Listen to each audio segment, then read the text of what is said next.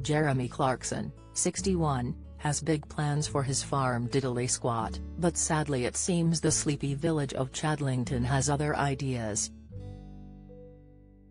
The Grand Tour star has run into numerous issues from opposing villagers, most recently for his proposed farm café, that was scuppered by a planning subcommittee, but has not giving up. Jeremy prides himself for playing outside the rules, and vowed he would continue to fight to diversify farming to help his fellow agricultural workers that are struggling due to rules set out by local governments. In his latest column for The Times, he launched a scathing attack on those who tried their hardest to get his case thrown out, and succeeded, but not for long. After he spent thousands turning an unused lambing barn into a small, wooden sawdust café, Jeremy was perplexed when planning permission was refused, despite having the backing from numerous organisations, including the Parish Council, Thames Valley Police, Oxfordshire County Council's Transport Division, West Oxfordshire District Council's Drainage Division, their Environmental Health people and their Business Development Department. Other farmers in the area pledged their support too, which isn't surprising as it'd be paying rather more than what they could get selling their pork and vegetables and chickens to the supermarkets, he joshed. Of course there was opposition, but the job looked a good one until he received the bad news. He penned, "The fateful meeting where this happened was held in a pus-coloured room at the headquarters of the West Oxfordshire District Council, in Witney. Inside there was a lot of press, an angry rich couple from my local village and, facing the local civil servants and minute-takers, 10 councillors from the planning subcommittee. I scanned them carefully, trying to spot the Liberal Democrats who might oppose my plan because it once hosted a car show. But they all seemed fairly decent. One was an old mate. Another was wearing tweed. So I was pretty relaxed when the chairman opened proceedings by inviting the rich angry couple's barrister to explain in less than 3 minutes why permission for my café should be refused.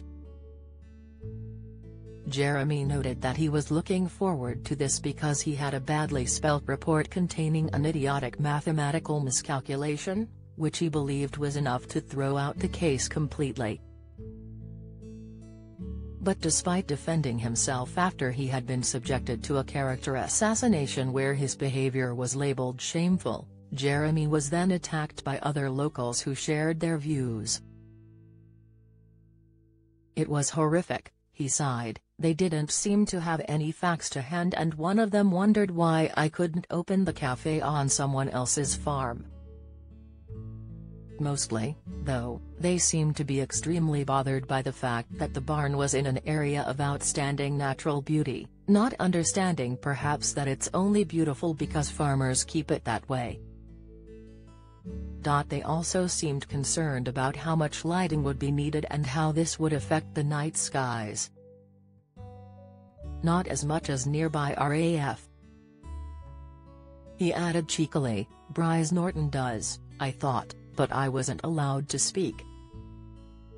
At one point a sensible younger woman said that people in the area cared more about how many jobs would be created than how many stars they could see, but she was immediately shut down by the chap to her right who said touchily he liked to watch the sky at night.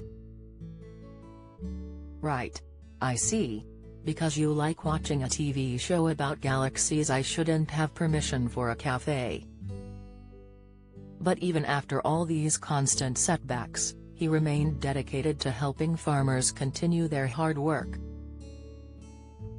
What this unholy alliance actually did was say to the thousands of struggling people who farm in a national park, or an area of outstanding natural beauty, or the Norfolk Broads, that they may not turn unused buildings into cafes or gyms or office space, Jeremy reasoned.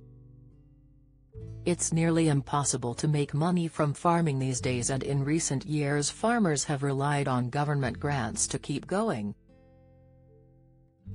but those grants are being phased out and we have been told by the government that to survive we must diversify. And now local government is saying we can't. That has to be addressed, and soon, so that councils are encouraged or even ordered to cut farmers some slack.